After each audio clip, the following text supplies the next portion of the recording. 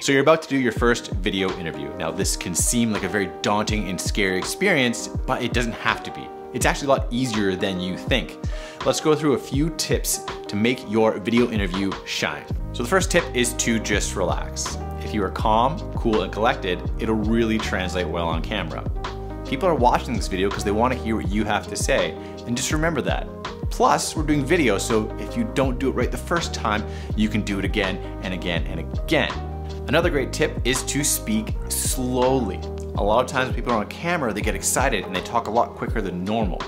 And what you want to do is speak slowly and clearly.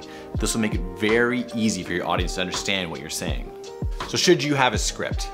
I don't recommend having a script. I recommend writing down all the things you want to cover in your interview. So more than likely you're going to know what the interview's about, you know what you want to focus on, so just write a bullet point form list of all things you want to cover. That way you can consult the list, and that way you won't miss anything that's important to you. Should you be sitting or should you be standing? Now, this is up to the discretion of the director, but if you have a preference, definitely let them know and they'll usually accommodate it. Another question you might be asking is, why is there two cameras? Now, there's multiple reasons to have two cameras, the main ones being creative angles. You can switch between the two, so you can go a little closer, you can go a little farther. It keeps the video engaging.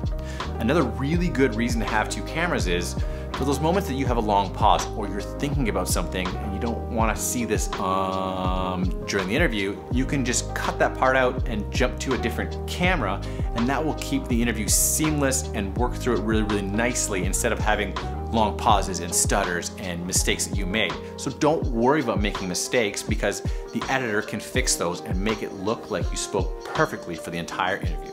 So my last tip, my biggest tip, is to just have fun. Let your personality shine through. Joke, laugh, smile a lot. You'd be surprised how much a smile translates in a video.